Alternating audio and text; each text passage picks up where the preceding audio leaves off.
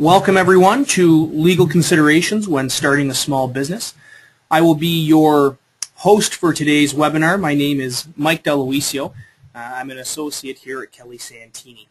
Before we get started, I just wanted to let you all know that we will be sending you a copy of the slides from today's presentation, so you don't have to worry about taking notes or anything like that. Please feel free to send in your questions as we are moving along with the webinar. I'll be answering as many questions as possible at the end of the presentation. The presentation length is approximately 35 minutes long. It may run a little bit shorter, it may run a little bit longer. After we're done, I'll stick around for another 10 minutes or so and answer any questions that you have been able to send in here to me electronically via email. So we'll get right into things. This is what we are going to be speaking about today.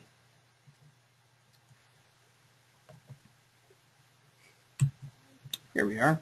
This is our outline of the topics we're going to be covering. So we're going to be talking about the three main ways of carrying on business, those three ways being sole proprietorships, partnerships, and corporations. For partnerships, we're going to be dealing with partnership agreements and the things that should be going into them. And with corporations, we're going to be talking about liability, issues surrounding where to incorporate your business, the difference between a named and numbered company. We're going to talk about shareholder agreements as well. We're going to finish with choosing a business structure, the issues you should be thinking about, licenses and registrations, as well as some intellectual property considerations. So, what are the three main methods of carrying on business? That is a sole proprietorship, a partnership, and a corporation. Those are your three main methods. We're going to talk first about sole proprietorships. The key thing to remember with sole proprietorships is that there is no legal distinction made between the owner and the business. You as the owner are the business. There's no legal distinction whatsoever, no matter what sort of name you put on the business. At the end of the day, it is you as the owner, and there is no separate legal entity. Secondly, you as an owner are not considered an employee of the business. You are the owner of it. As I mentioned, you are the business. And so effectively you cannot be an employee of your business if you are a sole proprietor. That's important to remember.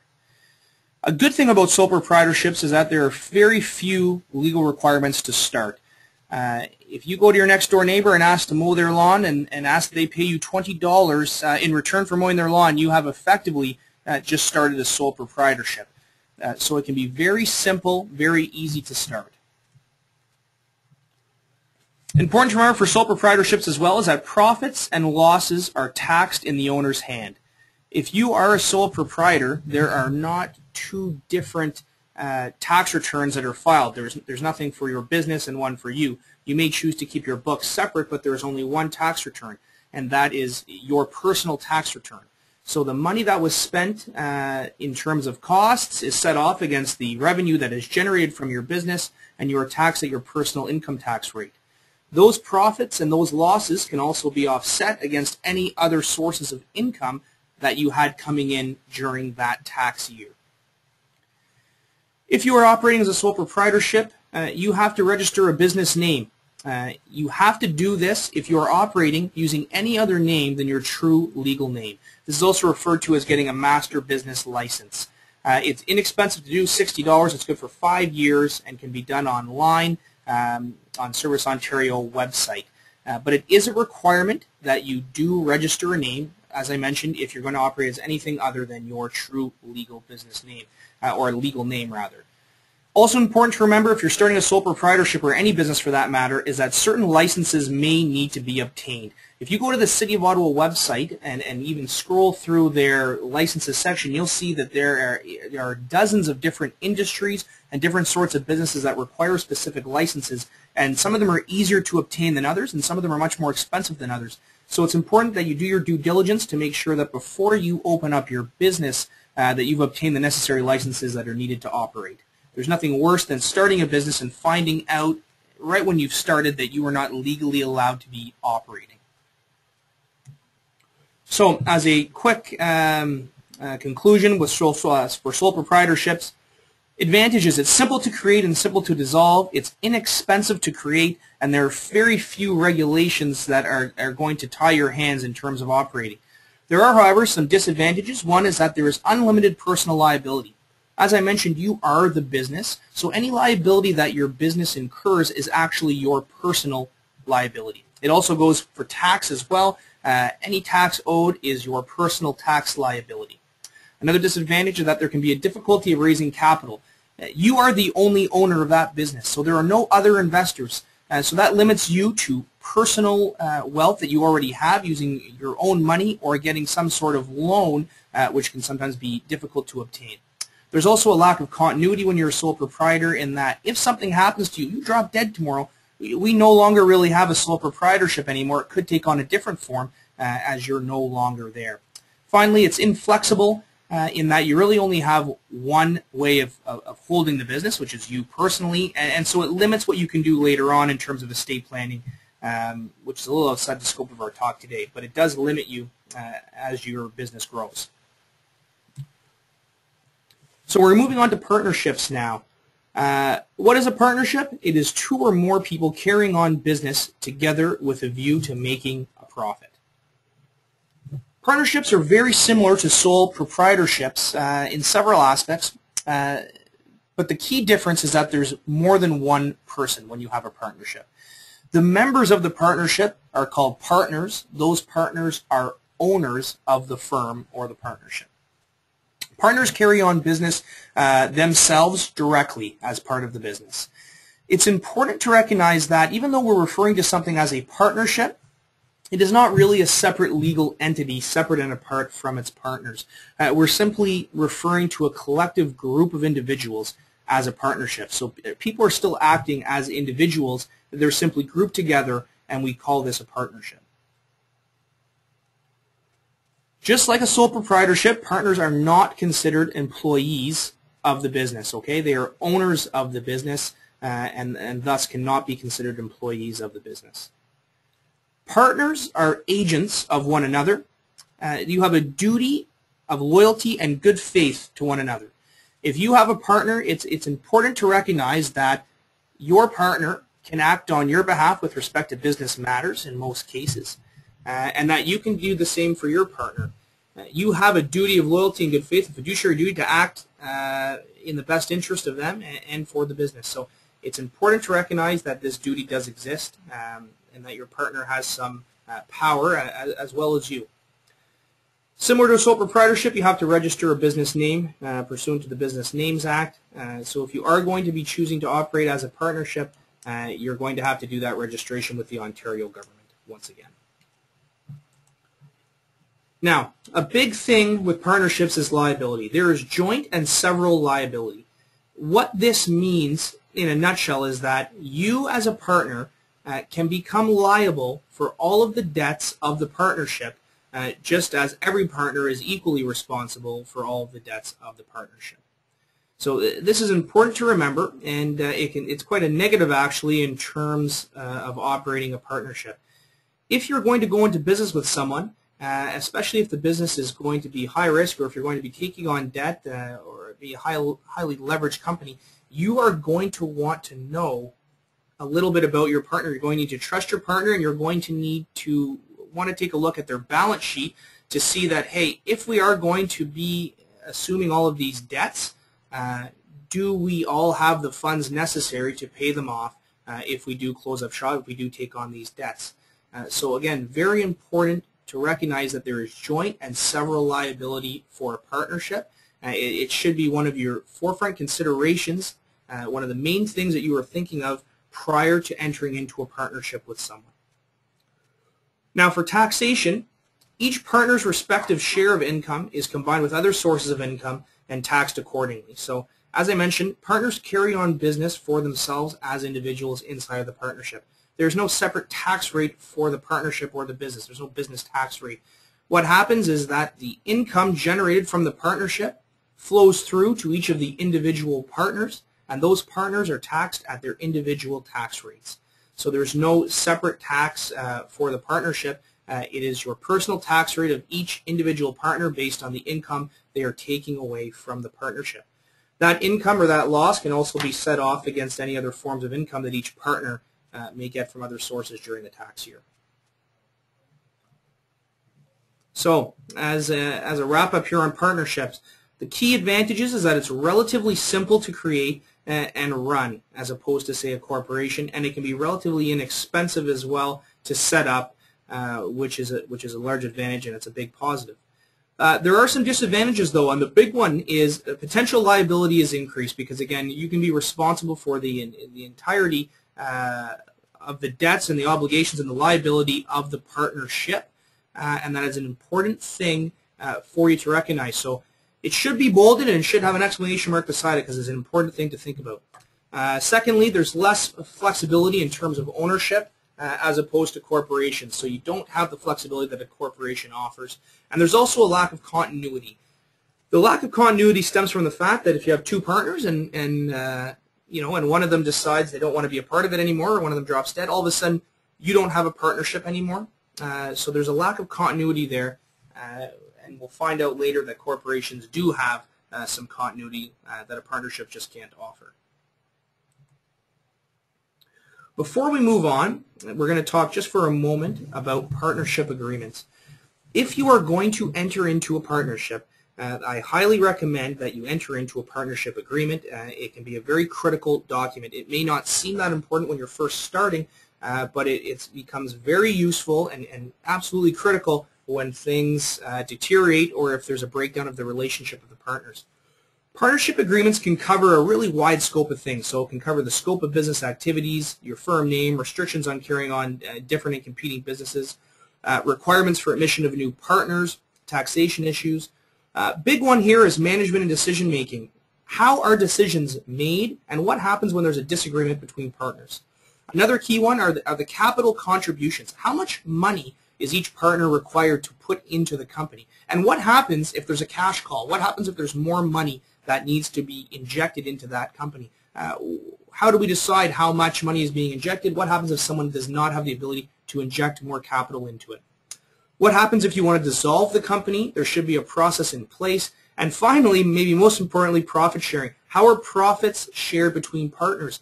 If it's not in the agreement, there's typically a default setting, if you will. There's an assumption that there is an equal split amongst partners. So if there's not going to be, you should be having that in your partnership agreement. So again, a critical thing to do.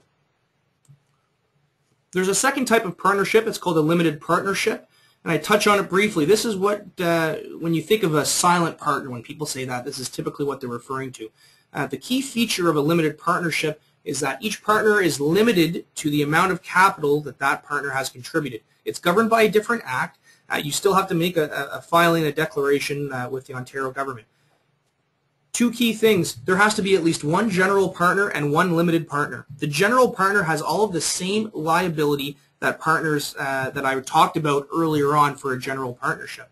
The difference is that you can have a limited partner or really any number of limited partners who are limited as a passive investor and share in the profits on a proportional basis, but are not liable and do not have any other liability obligations other than the amount that they have invested. So that's the maximum that they can lose, and that is their maximum in terms of exposure. You can also have limited partnership agreements, which can give you increased flexibility in terms of possibly switching from a limited to a general partner at some point.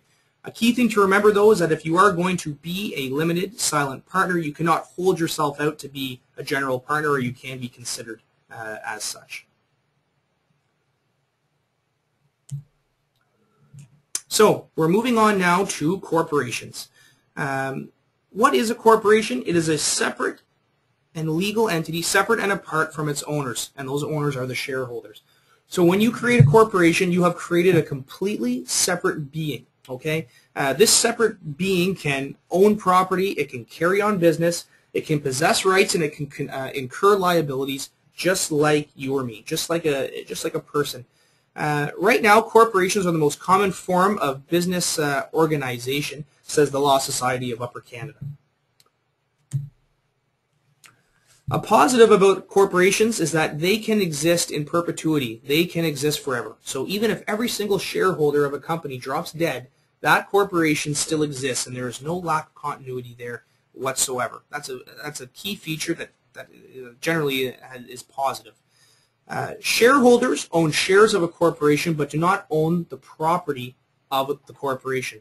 So again, it's important for you just to wrap your head around the idea that if you do incorporate your business and the assets of your current business go into that corporation, you no longer technically own those assets.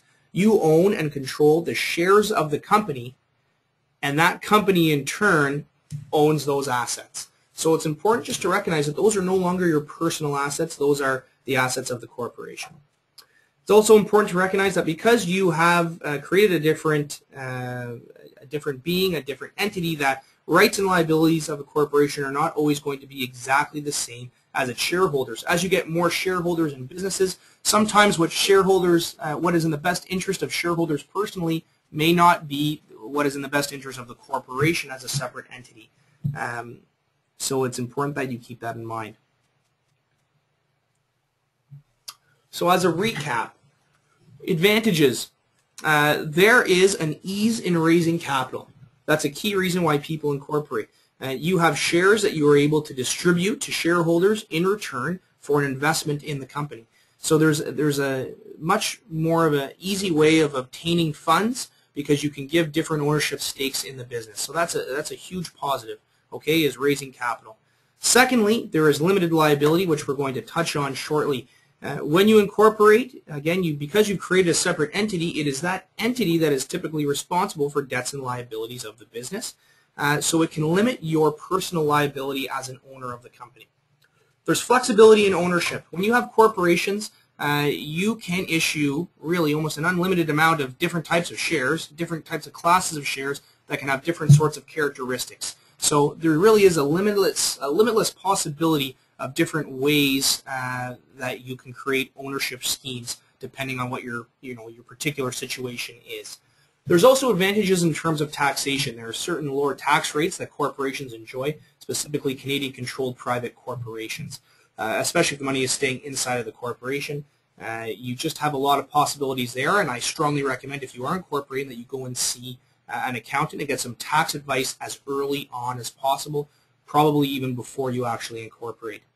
Now, in terms of disadvantages, you'll notice the very first disadvantage after our last advantage is double taxation. So even though you do enjoy some tax benefits, when you do take money out in the form of dividends, you are going to be taxed on that money, even though that money that is coming out is already from after-tax profits of the company. So the profits are taxed inside the corporation. When they come out, they are taxed again in your hands.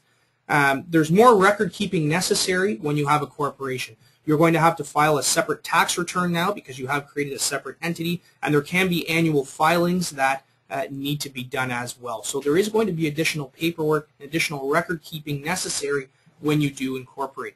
There's also a cost of formation and a cost of keeping the company organized. So you may have professional services in terms of obtaining a solicitor and also an accountant to help you form and keep organized your company, your minute book, your tax returns, etc. So you have to keep that in mind. So backtracking a little bit now to liability considerations. People normally think if they incorporate, they have all of a sudden now somehow protected themselves from any sort of liability.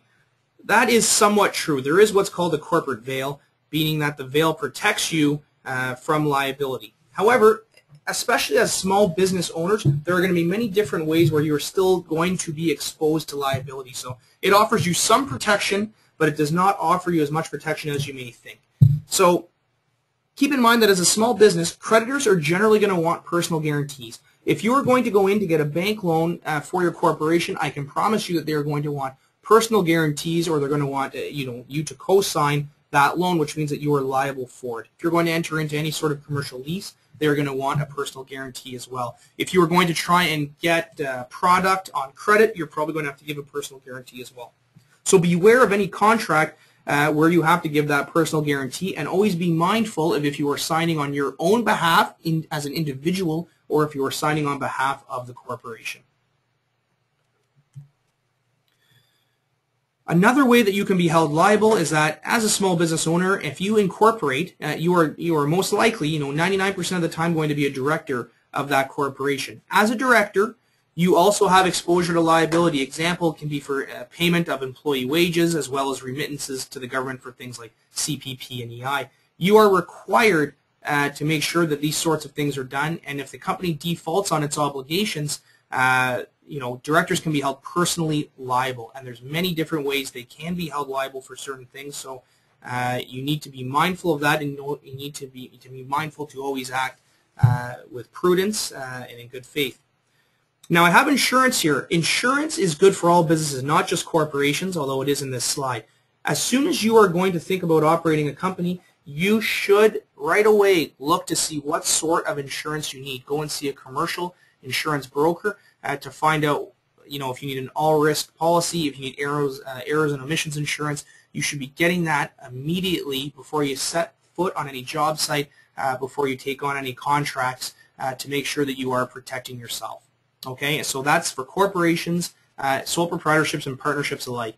It's always a good idea.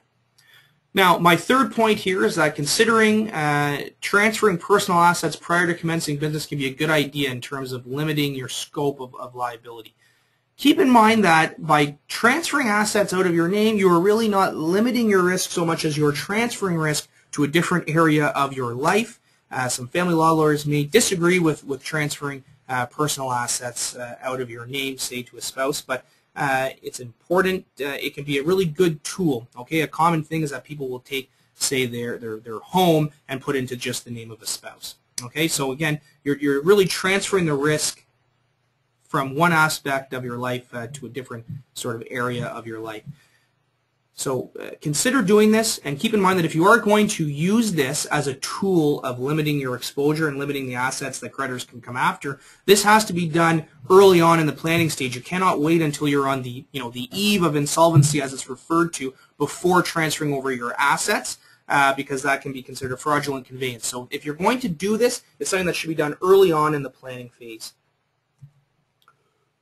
So where to incorporate? Because we're in Ontario, I'm going to concentrate on really the two key ones you're going to be thinking of, either a federal company or a provincial company. The key considerations are this. If you incorporate a federal company, you have the ability to carry on business in different jurisdictions. You have a right to carry on business in any province in Canada. So I'm going to say that again. You have a right to carry on business in any province in Canada. Now, you're still going to have to file certain forms to operate as, say, an extra-provincial corporation, but you have an ability to operate using your corporate name in that province. You do not have that same right if you incorporate a provincial corporation, in that you have a right to operate in that province, and you're not guaranteed to be able to use that name and to operate in a different jurisdiction, although you can apply to do it. There are different filing requirements. The key one is that if you have a federal company, you have to make one additional filing per year. It's a one-page document. It's fairly simple to do, but there is an additional filing requirement. My final note on this slide, I don't know if I agree with it, but I submit it to you for your consideration, is that there's a thought that if you have international clients or contacts that you're dealing with, many of them do not understand our provincial system, and that there's thought that a federal company is more prestigious and that it's a Canadian company as opposed to simply a provincial company. I don't know how much stock to take in that, but again, I submit it to you for your consideration. When you incorporate, you can choose between having a named or a numbered company. If you are going to choose a named company, you are going to have to perform what's called a nuance search, which can be done by your lawyer. It can also sometimes be done online. You're going to have to get this search to make sure that your name is not taken. After you have found a name that is acceptable and that you can use, you're going to have to pick a legal ending. Being Inc., Incorporated, Limited, Ltd, Corporation, or Corp, or the French variation thereof. It doesn't make a difference which one you put on the end. It has no effect on your company other than how it looks and how you think it fits with your name. A named company, slightly more money because you have to pay for a nuance search, and it can take more time if it's taking you time to find a name that is not already taken and is not confusing with something else, and that is going to be accepted. If you do choose a numbered company, it will have either Ontario or Canada at the end of the name or at the end of the number that is assigned to you, depending on which jurisdiction you're in.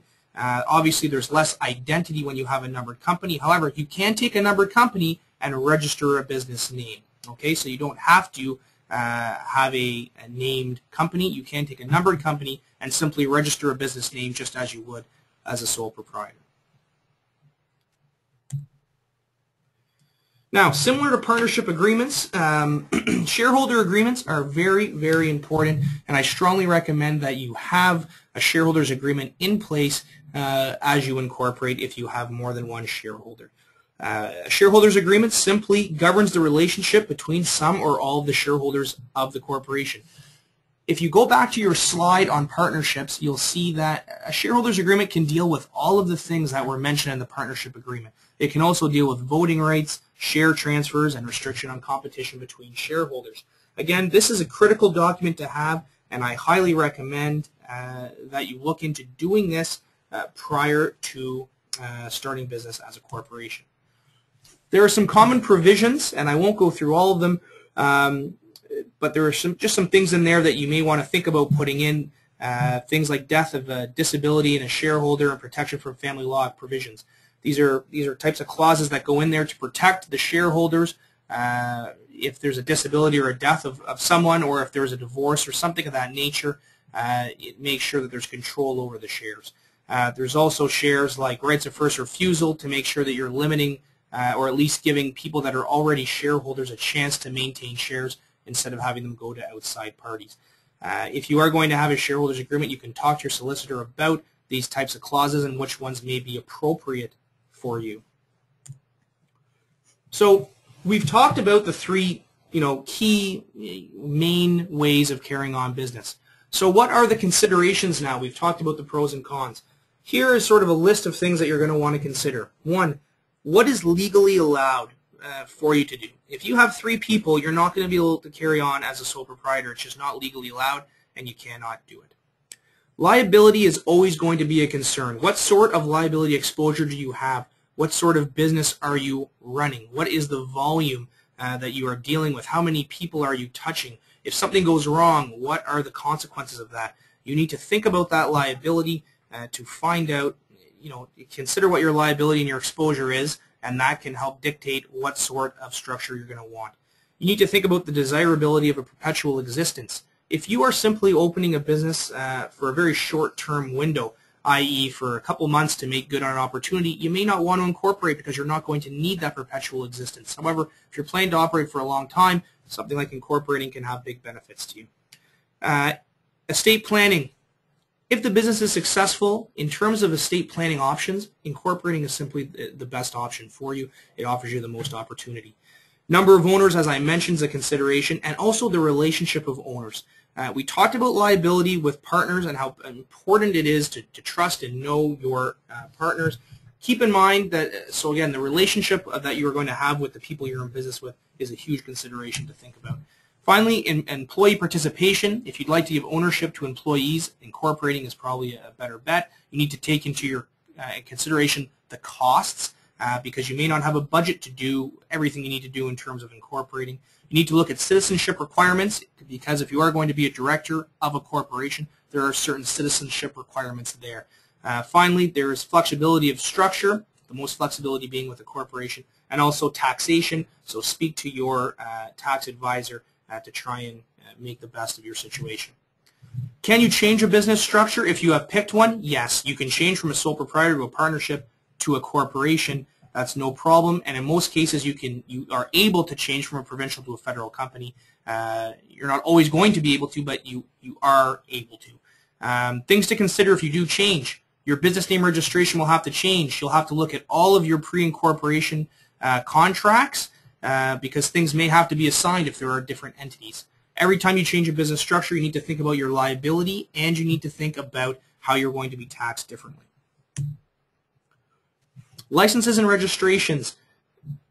This is going to have to be done no matter what sort of company you have, no matter what sort of structure you use. You are going to be required as a sole proprietor and as a partnership to register your business name. If you have a numbered company, if you're going to be operating using any other name than your corporate name, you're also going to have to register. If you have employees, you're going to definitely want to look into applying to pay into the Ontario Employer Health Tax and Workplace Safety and Insurance Board. Business number needs to be obtained for HST, payroll deductions, etc. You can go to the CRA website, and I promise you that they will be very helpful in helping you pay them money. So if you go onto their website or call their 1-800 number, they'll be happy to help you out. As I mentioned, you may need certain licenses for certain industries. I always recommend checking bylaws to make sure you're not violating anything in the sorts of advertisements or the sort of business you're carrying out. And again, most of these registrations, if not all of them, can be done online.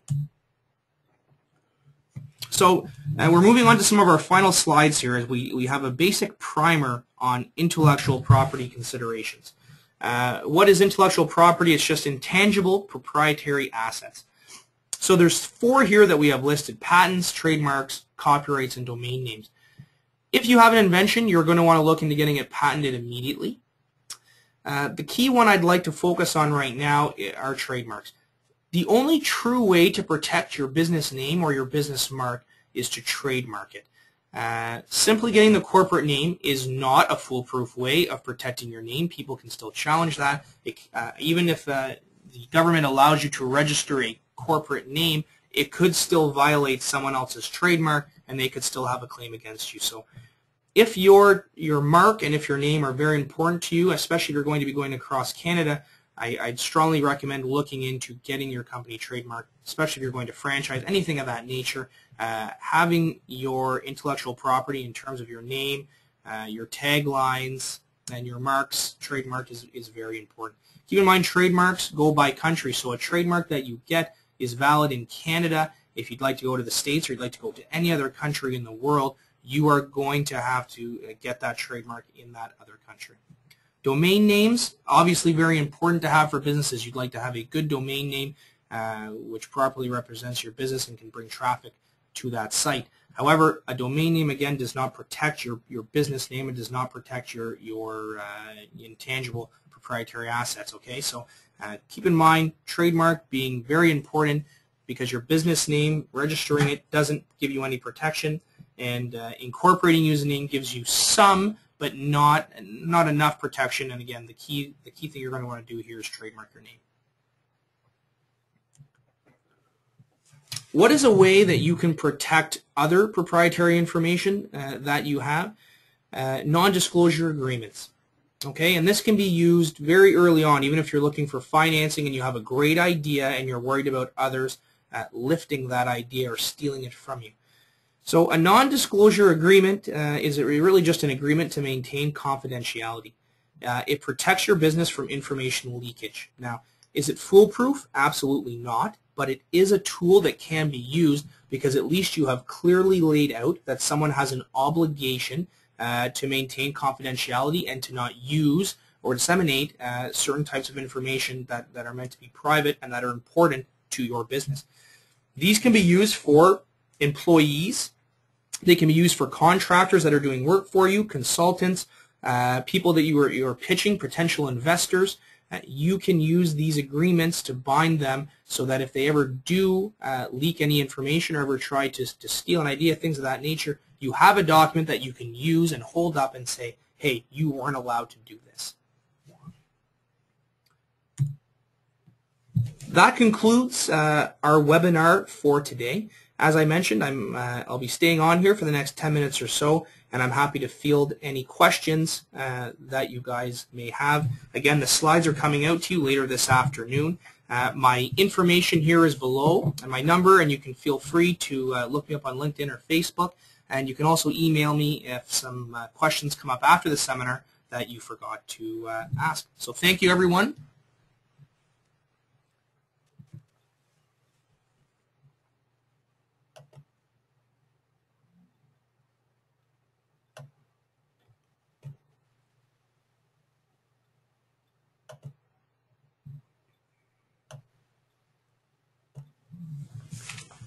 Okay, so the first question I have is, will transferring assets prior to commencing a business affect your ability to secure a bank loan?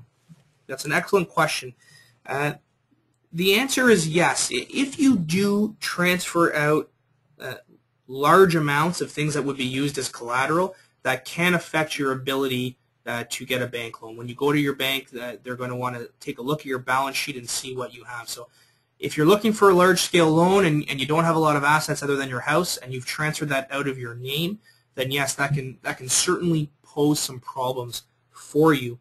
However, you can transfer out some other types of assets if you have investments, things of that nature. You can transfer out sort of up to the maximum amount that your lending institution feels comfortable with, and you should still be able to transfer some out, but it just depends on your particular situation and your balance sheet.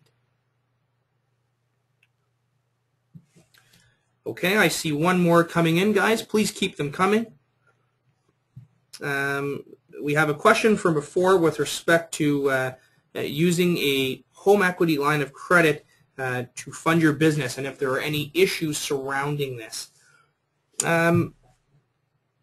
There's a few ways of looking at it. Can you take out, a home equity line of credit to finance a business? Absolutely. There's nothing preventing you from doing so. You owe that money to the bank personally. It's secured against your property, and you can use that money as a loan to your business in terms of funding it. Now, if it is a corporation, you're going to want to talk to your accountant, because the interest you're paying on that, you may not be able to use that as an expense, and I'd recommend that you go and speak to your accountant. If you are using it as a sole proprietorship, you should be able to write off a portion of that interest because it is being used for investment purposes. But if you are going to try and take that home equity line of credit and use it for a corporation, you can still use that money, but in terms of being able to write it off, as you may want to as an expense, I'd certainly recommend going to talk to your accountant about it, because I think you could have some problems here. We have a question here with respect to non-disclosure agreements. Are they expensive to create, and can a template be created and used over with minor adjustments? Well, a typical lawyer answer, it depends. Non-disclosure agreements can be very straightforward and fairly simple, and they can be quite a bit longer and deal with some pretty in-depth issues depending on who it is that is, what sort of information they're getting and what sort of relationship. I would say that if you go and speak to your solicitor about it, they should be able to give you a fairly good template as long as the people that are going to be using that template are all very similar. So as an example, your solicitor may be able to prepare you one for your employees, which can most likely be used over and over again. But if you do have people that are in completely different situations, so as an example, an employee and then a contractor, and then and then someone who may be a potential investor, those non-disclosure agreements are probably going to look a little bit different from one another, so you typically wouldn't want to use them over and over again. Cost will vary, and again, it's tough for me to speak to it. Some are simpler than others, and I would just talk to your professional there ahead of time about what the cost may be. Okay, unless anything comes in here in the next minute, I think that will basically conclude our webinar. I'd like to thank you all once again for tuning in. And like I said, if there's any follow-up questions, please feel free to contact us.